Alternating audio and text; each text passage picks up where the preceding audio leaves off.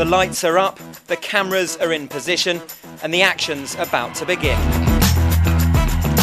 But the red carpet at this year's Oscars hasn't completely escaped the crunch. There's something different about the Oscars this year. You can still feel the buzz here in Hollywood, but it's all a bit toned down. Cozy's the new crazy, and over the top is out of the question.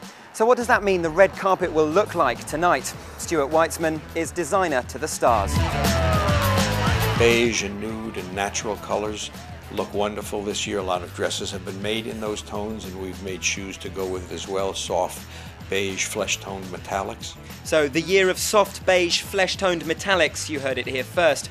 Now, normally Stuart mocks up his Oscars shoe collection in diamonds. This year, it's chocolate. They kind of replaced the $1 million sandal or the $2 million ruby slipper that we've made in the past as a kind of bit of tongue-in-cheek excitement, Academy Award style. But chocolate shoes apart, life for the stars knows no economic downturn. For them, work is parties, pretty frocks and pouting, and tonight will be no different.